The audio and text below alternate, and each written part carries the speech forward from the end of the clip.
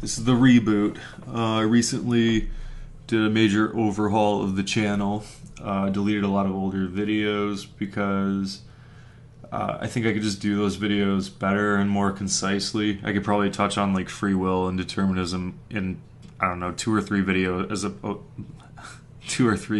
as opposed to the whatever 10 I had on the subject. So I guess it's there's nothing too terrible about them. I feel like as rambly as my videos are, they were a little rambly, and I didn't make points how I would like to make them. So yeah, here's the overhaul, and we're gonna start back on what subject?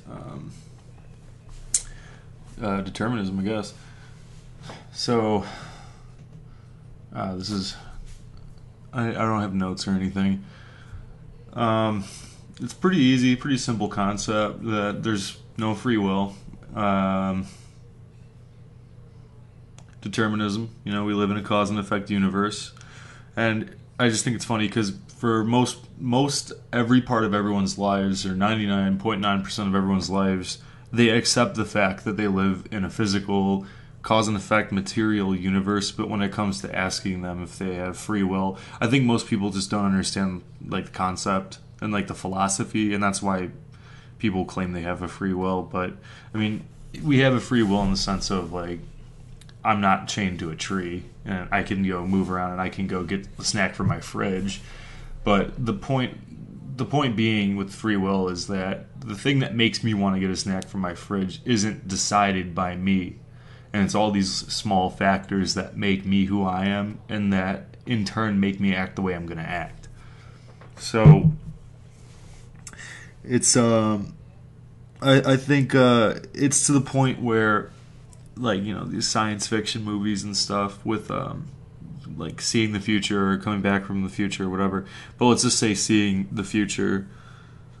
This is sort of off subject, but it does relate. So I mean, if you built some kind of machine that took into account every particle in the universe, which I mean, it's pretty much, I think it's impossible. But if you did theoretically make that machine, you would be able to predict the future. I mean, in this cause and effect, this physical universe. I mean, some people argue that there's some kind of chaotic events, but I think we just don't have enough information about them. And I think people like to jump on the whatever that is, the double slit and the Huygens or whatever, or what is it? What was that? What was the guy? Oh, man, let me Google that real quick. Double slit experiment guy. Double slit experiment guy. Okay.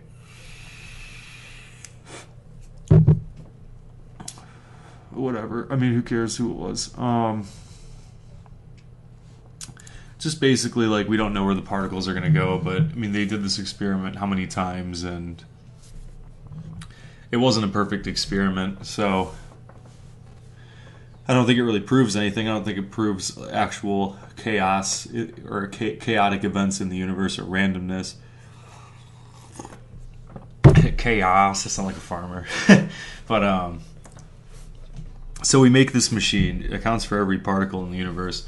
And these cat calendar kind of movies, these Disney Channel movies or whatever, where anything having to deal with the past or the future, these science fictions, they act like it's gonna affect it by observing it, when in reality, a machine that takes account every particle in the universe already took account every particle within you and what you're gonna do.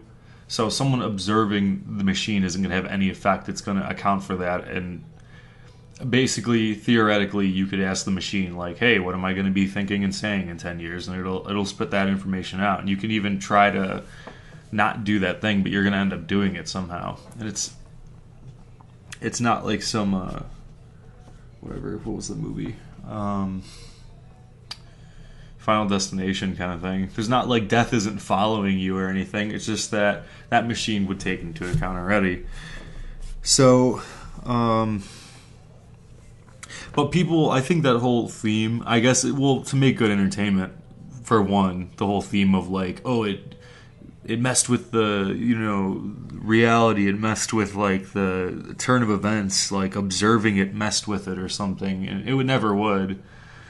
I don't think all these like weird paradoxes they could even exist in the first place with like the time and future or whatever. I just think, there's the present and it's going, and all these particles are in a position and they have whatever. I don't know. I'm not a scientist, but they like, these atoms have charges with the electrons and the protons, and all the particles are in a specific position in the universe, and it's all moving. And I guess to get out of this microscopic level, I'm sorry, give me a second. I gotta collect my thoughts. I'm in a nice coffee. It's really good.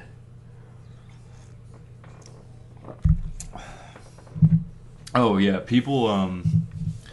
I think that half of it's, well, yeah, to make good entertainment, and the other half, I think, because people are just so egotistical in general, they need to feel like they affect things, like they're in control, and it goes back to the original subject. But the whole like, I messed with the future by like observing the future, and that's just like the human ego.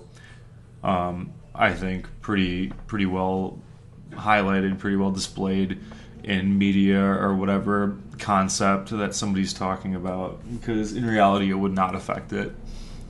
And I guess to get off the whatever the level that we're on, to zoom it back out, just the whole free will thing and determinism, it's really easy, it's really simple to think about, in my opinion. I like to think of it like those contraptions, you've seen one before, like you almost think of like a pinball machine or something, but I like to think of like a board with a bunch of nails driven into the board, and then you drop a marble from the top and it hits the nails, it goes ding ding ding ding ding, hits the nails, and then it ends up in a certain slot on the bottom of the board. See, the people, they like to think free will exists because they personally can't account for every single thing that's affecting them, so therefore it's like this like divine chaotic will within them, or like above them, that comes from somewhere other than this physical universe. But it shows how finicky the turn of events can happen if you reset that marble in the exact, like say like this exact by the exact particle, like this exact atomic position that this marble originally was in on the top of the board. It might not actually land in the same slot, and that's not due to magic, and it's not due to chance. It's due to like the marble hitting the nail in the first place, and the nail moving slightly, like 1/100th of a millimeter or whatever, and in turn, if it does that to several nails, it could change the outcome of this experiment.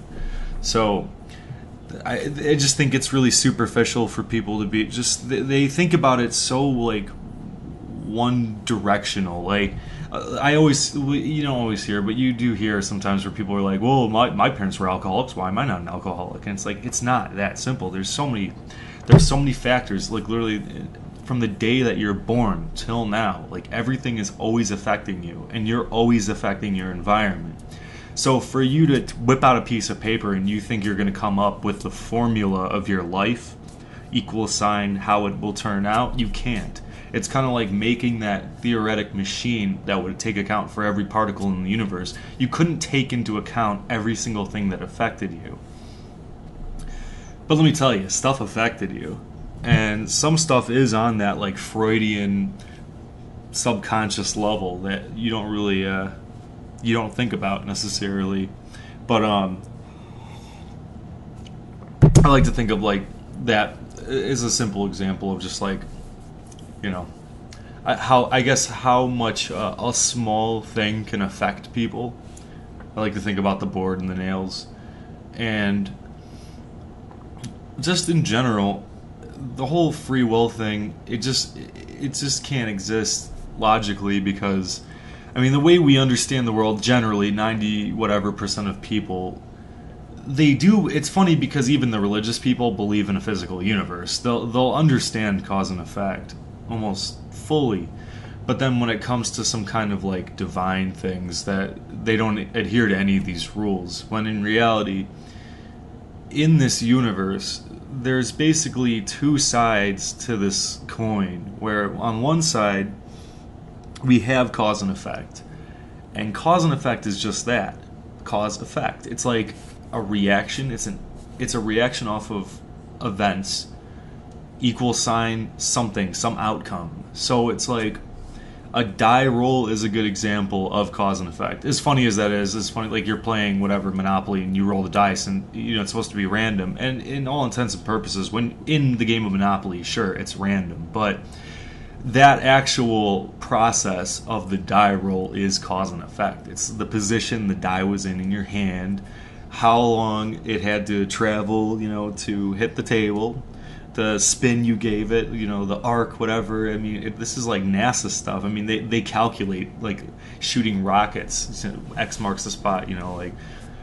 And that's the die roll. It's like take into account every single like factor imposed on the die, and yeah, theoretically you can determine what the die will land on, what number.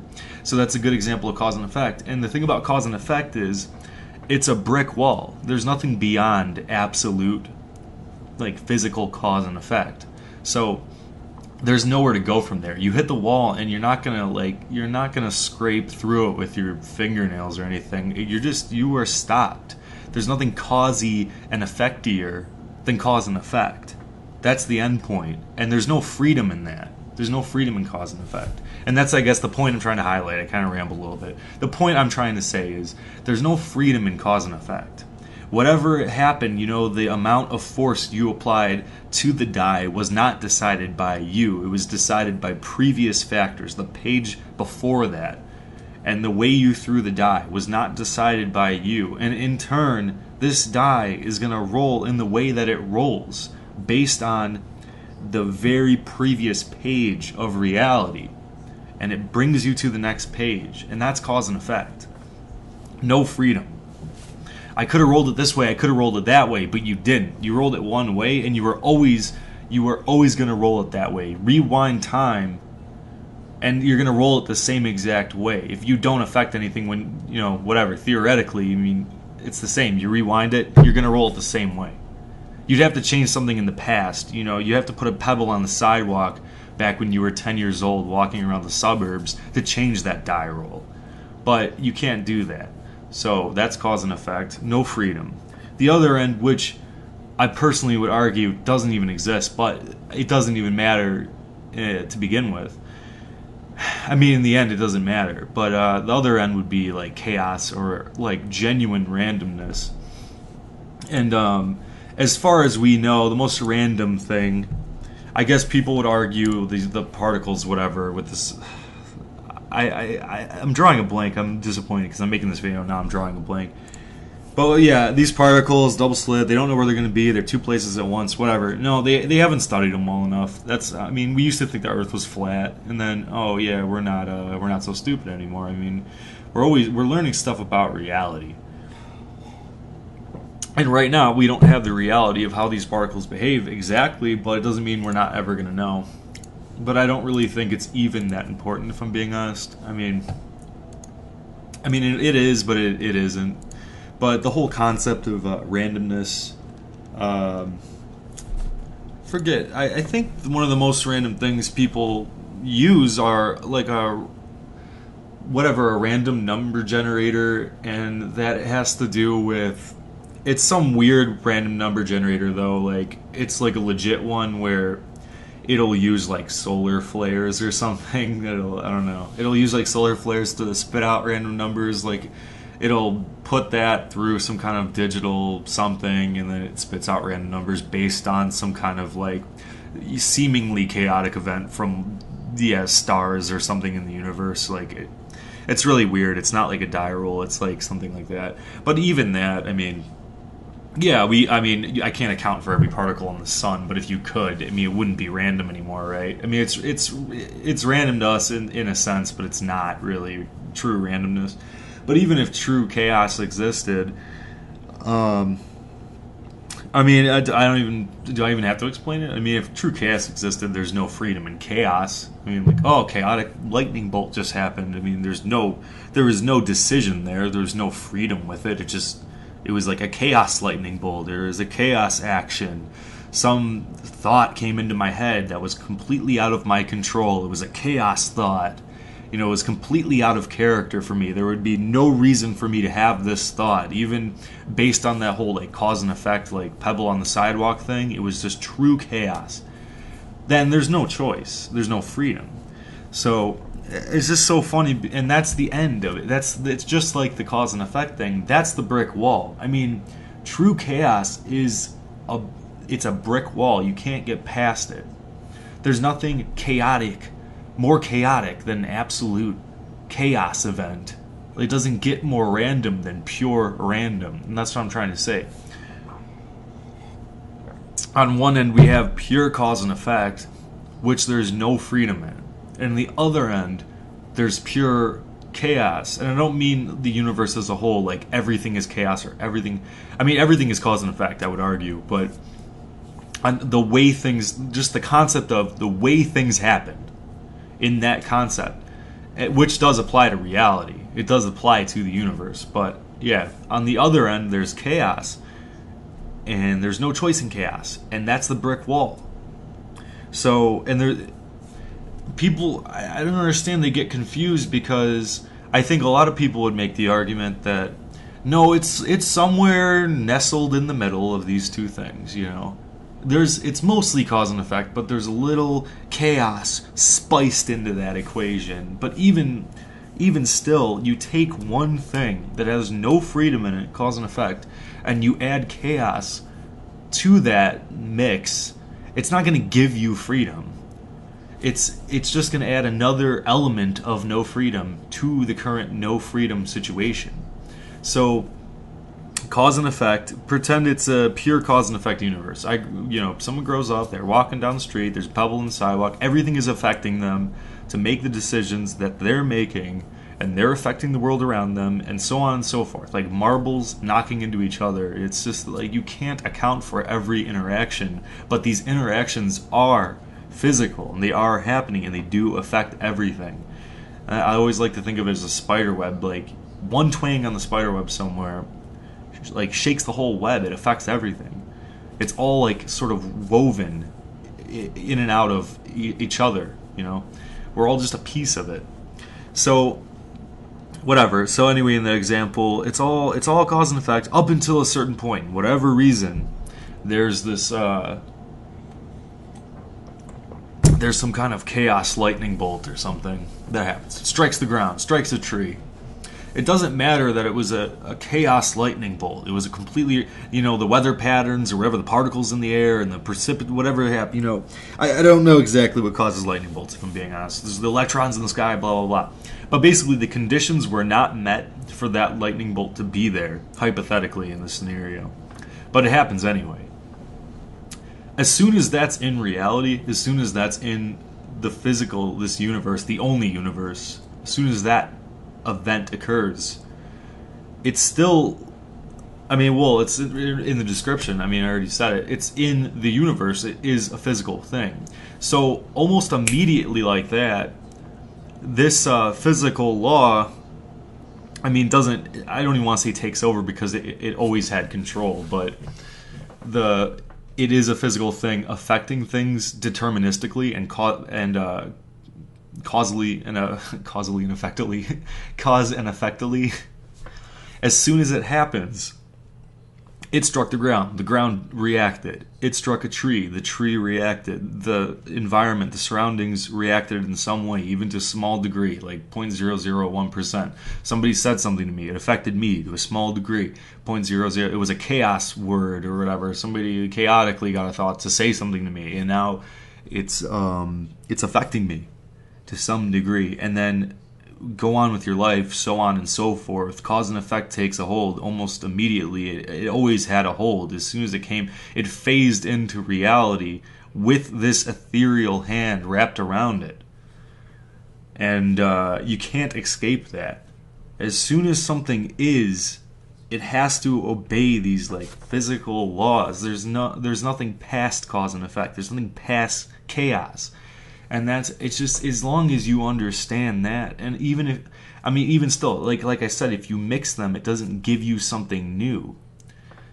And if you understand that you can't get past these brick walls of chaos and cause and effect, and I lean heavily towards cause and effect, like 100 I strictly lean towards that. But I'm just giving the whole, like, theoretically, giving both sides to the room, both walls. There's no freedom in that. And it's not really, I don't know, I think that kind of scares people. I don't have freedom. So what changed, you know? I mean, if you think about not having freedom, like, oh, in 10 years I'm going to be doing something because of cause and effect, like, who cares? You're not going to know. It's all new. Like, tomorrow's going to be, whether or not you accept the fact that this is this deterministic universe, tomorrow is still a fresh day for you. You don't really know what's going to happen, so it's not really affecting you. It always has its ethereal grasp around you, and it always had it, just like that lightning bolt. Like, since the day you came to be, you were touched. You were touched by this cause and effect, and it's nothing to be scared of. You know, I think of it like a little blanket, but nah, I'm kidding. But there's that, and it might take a small break to collect my thoughts. I don't know what I'm going to talk about now.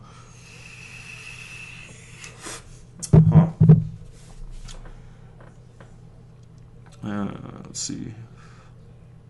I hope I highlighted it okay. I mean, okay. We can touch on the religion thing too now.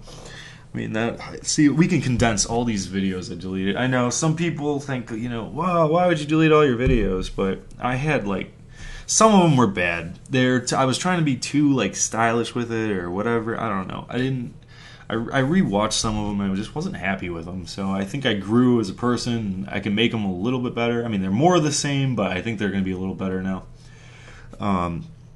So speaking of these ethereal hands, let's get into the subject of religion. And people like to think that this like God character or whatever God, it doesn't matter. It doesn't need to be the Christian God. It doesn't need to be a Catholic or any kind of particular religion. But they like to think of these gods as like above the rules. When if a God exists in this universe, and see some people even right there, they'll be like, oh well, it's not in this universe, it's in the God universe or something. It just doesn't matter. In reality, if it exists, I don't even want to say in the universe. If something exists, period. If it is or is not, you know, the Shakespearean, to be or not to be. If it is to be, it has to follow these rules, as I already explained. It can't get past cause and effect. It can't get past chaos. These are brick walls. There's no feasible way to explain how you can get more cause and effect than strict cause and effect. There's no feasible way to explain how you can get more chaotic than pure chaos. And there's no freedom in either. So if a God is to be, then it's going to have to follow the rules as well. So the funny thing is, I mean, with all that, I'm going to say the Bible, but it doesn't really matter. It applies to pretty much every religion. The whole thing where God and the devil and blah, blah, blah, they're arguing about free will. I know free will comes up in the Bible, you know, like, oh, humans have free will. I don't want to give humans free will. I want to give humans free will. You know, they're arguing, whatever. I think it's the God and the devil, and they're arguing over, like, a poker game or something. Like, if you win, the humans will have free will or something like that. And I don't know. I think we ended up with free will based on the Bible, but I don't really remember, to be honest. I didn't really, you know, I've never read it, but I know enough about it. But the point is, with the whole God thing, people like to think of God as this thing that doesn't follow the rules, but if you are to be, you have to. And it's funny because God wouldn't have free will if God is to be a real thing. So, and it's clearly highlighted all over these books. I mean, it doesn't have to be Christianity. I know a little bit more about those stories than, you know, like the whatever other around the world religions, but the point is, in all of these religions, 90% of the time it seems like these gods have a psychology and they act just like people, which is funny because, I mean, the whole, like, the great quote, you know, one of the great ones of the Bible is like, God made man in his image. And that's funny because, I mean, as a lot of people are figuring out nowadays, I mean, like, more people than ever are atheists now, are agnostic, which is really stupid. But more people than ever are atheists now, and people are kind of turning away from religion. And yeah, I mean, God created man in his image. No, I mean, the reality is man created God in man's image because they didn't know how else to work that psychology out. People didn't know how else to create God other than through the way that they think, the way they see the universe. So you can't really invent some other way of doing than the way that you do, and that is like adhering to a psychology, adhering to physical law. And I know God can zip zap around in his magic carpet or whatever, but, like, you know, there's some kind of magic engine, there's some kind of cause and effect magic engine that he has or whatever. I don't know. He built some kind of weird thing. It doesn't matter. The point is, in all these stories, God does these things because X, Y, Z, and it's clearly, you know, I'll just say he, but, you know, God, he, she, who cares? But God does these things because he has a psychology. He sent, like, Jesus down because X, Y, Z. He punished so and so because blah blah blah. He had reasons for doing things, so therefore God is pretty much a person in the clouds. That's every time somebody criticizes it, like, yeah, God's like a bearded man in the clouds and he's doing these things, and in all the stories, yeah, because that's exactly how they paint God. And there's the other end too, but, like, no, that's naive, those are just stories, those are just lessons, blah blah. I know, I understand that. You think I didn't think about that? I mean, I don't believe in religion in the first place, but yeah, no, God, and then the other explanation, if God's not a psychology, if God's basically not a floaty, bearded man, human psychology in the clouds, God's some kind of, like, God is everything. God is, God, best way to explain that God is everything thing and Gaia and all this is, the old expression, God's in the gaps and devil's in the details, right? I mean, God is just this really vague notion for some people, like anything they can't explain, which would be, in a way, everything in life. Like, I always like to say I don't know anything, but at the same time, with that whole philosophy, the whole uncertainty with things in life, I think people get this, like, whatever it is, like this mystical sense, like, who knows what tomorrow's gonna bring, like, it's God, I don't know, it's weird. I think it's naive, but, I want to say if it helps you get through your day, but at the same time, I really don't think it's healthy, to be honest, mentally. And but some people grew up in a different generation. Some people, it's cause and effect. It's determinism. I mean, if you believe in God, you're basically always going to believe in God. And if you change your mind, you were always set up to change your mind since the start of things, since that start of the universe. It all is this chain reaction. But yeah, so God doesn't have a free will. I mean, because free will is impossible, and that's okay. I'm not bashing God for that, but God does things because of his psychology. He wouldn't do things. He would just be whatever the wishy-washy people that think God's everything. He would just be the rain. He would just be love and whatever. But I mean, if God does make decisions, he's doing things because blah blah blah. He's not doing these things like, even if he does these things, chaotic events, like, oh, this happened, therefore I'm going to do this. But there's actually no correlation. It's a chaotic psychology event. It doesn't matter. There's still no free will in that. God's doing these things because God has this evolving psychology, just like all of us. Every second, we are changing. Just to a small degree. You hear a sentence and part of you take a file out of the filing cabinet, put a new one in, put a new marking on it, copy paste here, delete this word, and spell check this. It's just everything is affecting us. And everything affected God. So,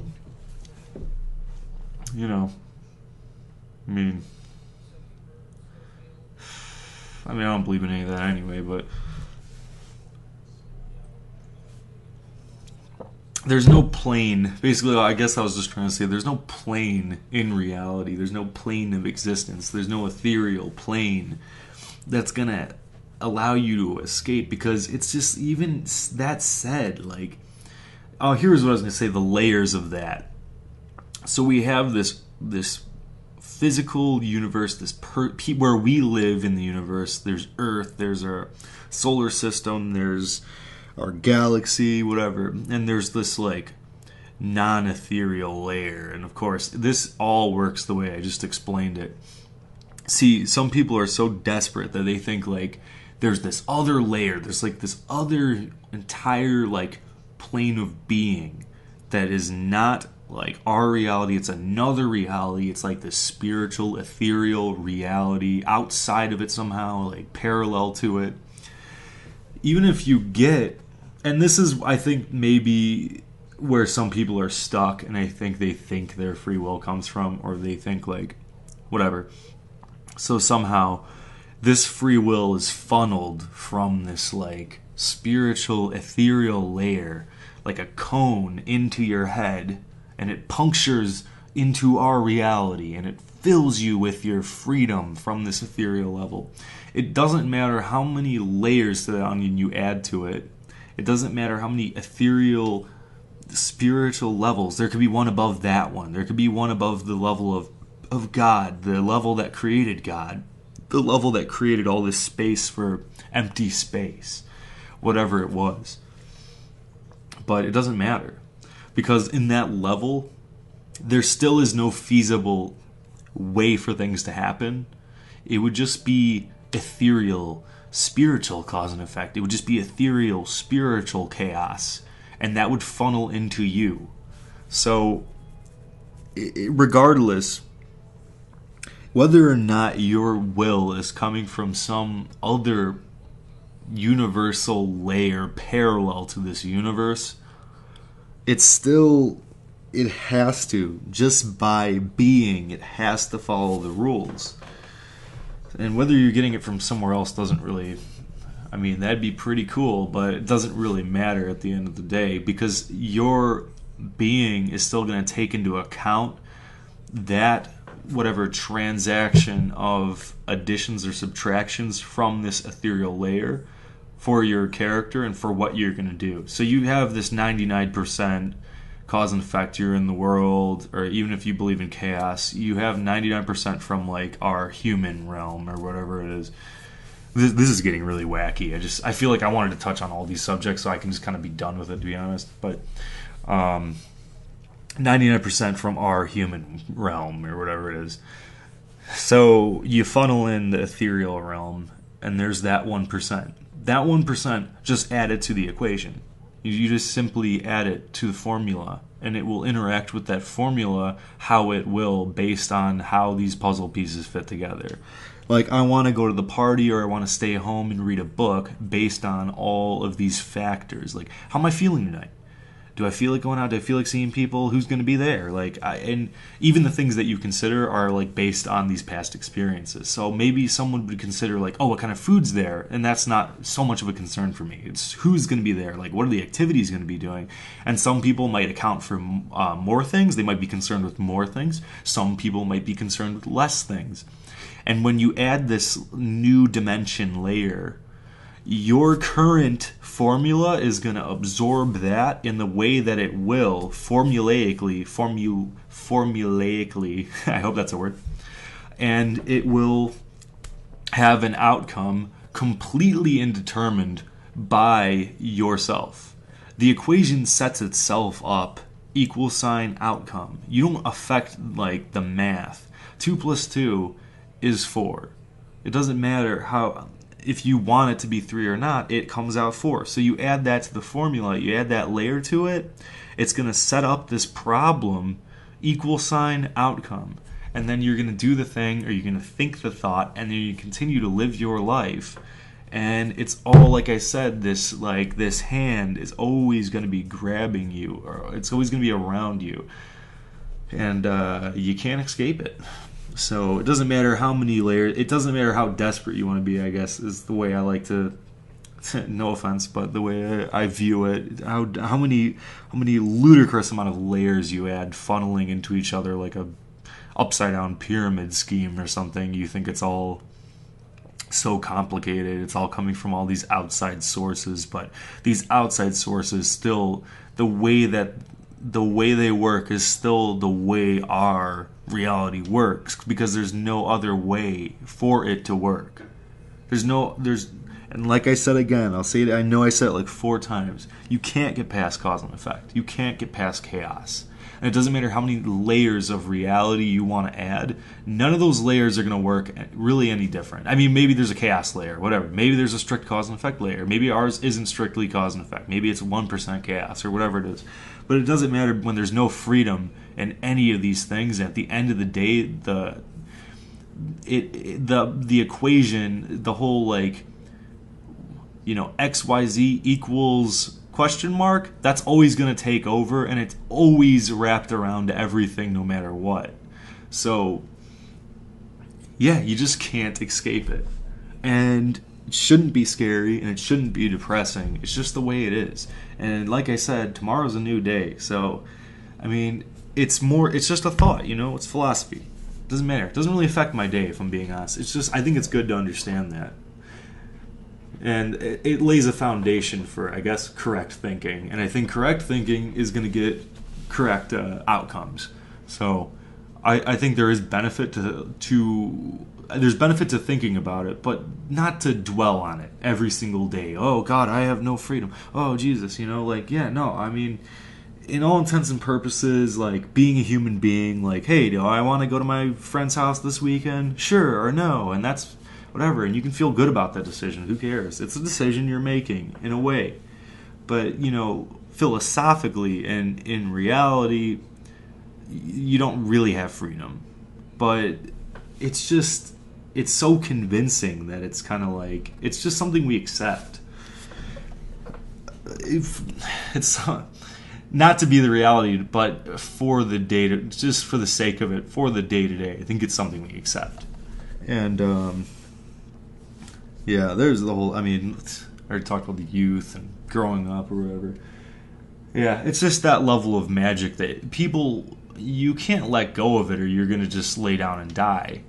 And, yeah, no one's doing that. So there is at least a fraction of a percentage of magic still in you. And I feel good about that. So, yeah, I don't know. Hopefully said something in there.